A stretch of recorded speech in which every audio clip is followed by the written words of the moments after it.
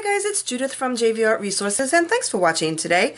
I wanted to talk to you about Ann Kohlberg's in-depth tutorials. And these are great tutorials that really have a lot of information in them. They're like an art class, and what I love about it is once you download this, and you can print it out or not, but once you own this, then you can make time every day for a half an hour or an hour and work on it just like you would be going out to an art class. That's how I do it when I get these, and I really learn a lot from them. They're very in-depth, there's lots of instruction, and I'm going to show you a couple of them right now. One of the first ones that I ever did is not finished. It's still a work in process, but I wanted to learn how to do blurry backgrounds. So this is a great one for that. It's Beautiful Butterfly, and you can see here in some of the instruction, it shows you how to create that blurry background, because I stink at blurry backgrounds, and this is what I have so far. Not so great. Might have to do that one over. But that's, I have another one here that I did work on, this husky. This was on blue paper, and look at those eyes. This was the most fun.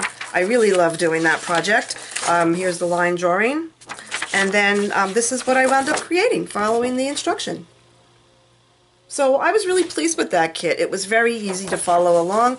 These are more advanced than the Jumpstart kits, but they're great. And there's such easy instruction that even if you are a beginner, you can still do them. You just need to know some techniques first, and you really need to be careful and follow along and don't skip any steps. Don't look at the picture and think you can do it. You need to read all the instruction that is put forth in that book, and you will learn so much. Here's another one. This you get two for the price of one in here. This is a dahlia and a poppy.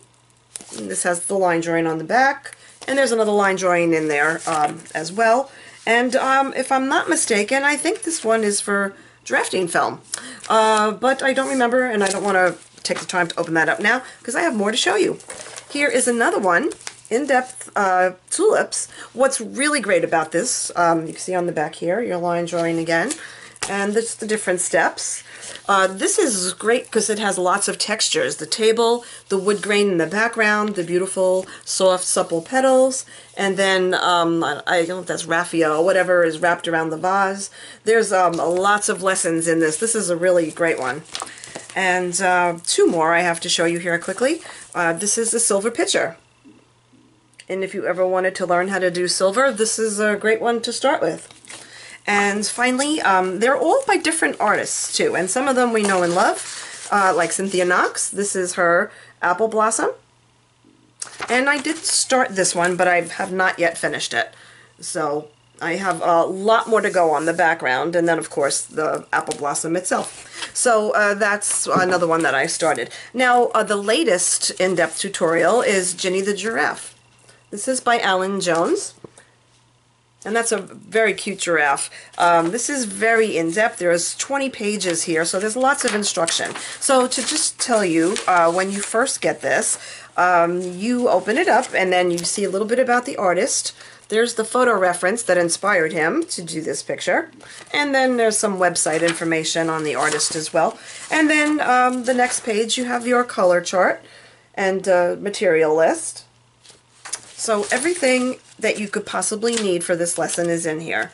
The next page, it talks about pressures of your pencil, because that's very important, and different things that you might need, like an embosser and how to use that, and just different types of strokes.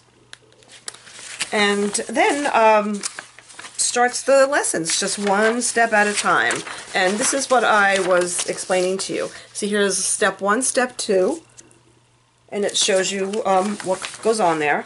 Now I'm going to skip ahead a few pages so you get an idea. This is step 11. And by step 11, you really have a nice drawing. But you don't want to look at it and say, oh, I see the ears need to be done, and then just color them in. You need to read whatever is on here. Otherwise, you're going to mess up, because that's what happens to me sometimes. I'll just start working on the picture and I'll look at it and I'll see that there's a line here that wasn't on the previous page, and I'll put the line in. But there may have been some burnishing or some blending that needed to go with that. So it's very important that you do not skip any steps. Now on the back of this, you get the line drawing of the giraffe. Now, especially on this giraffe, it's very involved. I would recommend putting it on a light box or getting some transfer paper and making sure you transfer all that over. There's lots of color shifts and little areas that change, and you want to make sure you have all your lines in the right place before you get started. You need a great foundation so you wind up with a great drawing in the end. So that's it. The in-depth tutorials are really wonderful. Pick one up today. They're very inexpensive. $12.99 is the most expensive one. I think there's 12 or 13 of them to choose from. I will list in the video notes at least everything that you've seen here with a direct link on how to get them. And if you have not subscribed to my channel, please do so. I will bring you new things every week, product reviews. I am next going to review some Jumpstart kits, which are for beginners. So make time to create, as always, and I'll see you next time.